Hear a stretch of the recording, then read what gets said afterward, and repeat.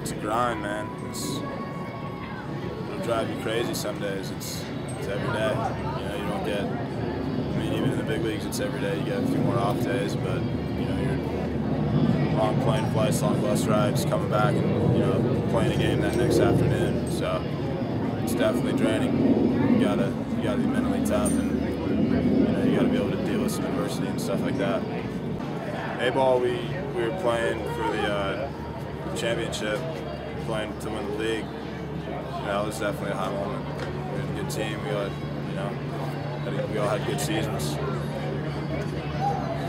You're always gonna have the friendships, whether they're playing, you know, if they get traded away or whatever. You know, you stay in touch with a lot of those guys. You know, I played with Ferris all last year. You know, I played with a lot of these guys. Me and Braun, we were in rookie ball together.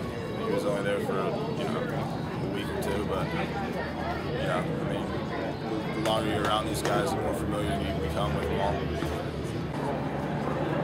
You know, you kind of ask, you know, what do I have to do to get called up? But in the same breath, you know, there's guys that, you know, a lot of it's not in your control. So, you know, fortunate to have a job and to be able to play. So, you know, it could be worse.